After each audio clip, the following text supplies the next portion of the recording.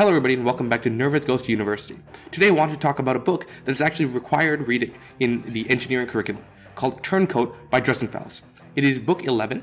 I'm going to have to take my glasses off because it's that serious.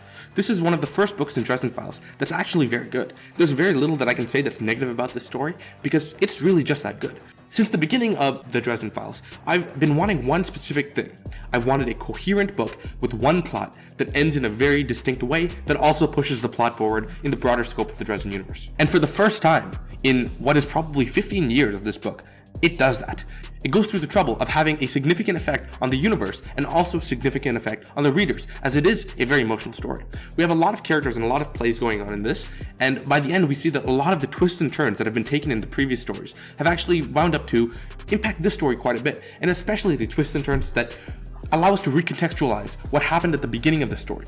Throughout this very distinct and secularized murder mystery, we create a lot of friends and families and alliances within the story that allow us to really mess with what we think that the story is. Instead of being a simple murder mystery, as you would usually have in like any old other novel, we have a very magical murder mystery. And instead of having a very magical, really hard, crime-fighting wizard Dresden that seems like he's just too powerful, instead of that, we have a really delicate and really beautiful murder mystery that complements the other story in a really great way. Unlike a lot of the other stories, this one is very distinctly character-driven.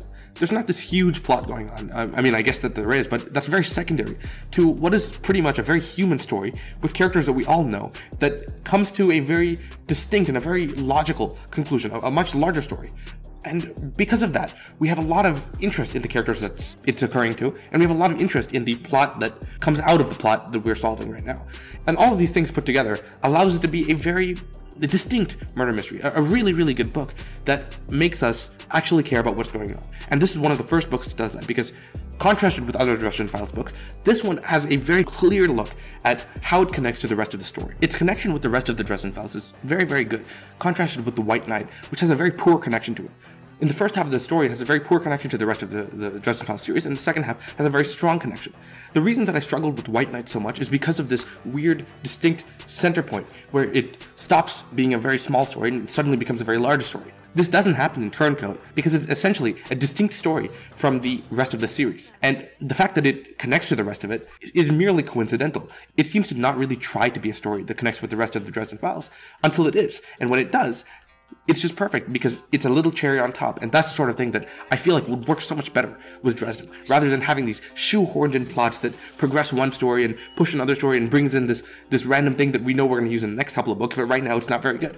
This doesn't do any of that, and instead has a very, very strong story that is just what we want to have and what we need to have, with everything that's being set up for the future being sprinkled in on the end in a way that's really, really natural.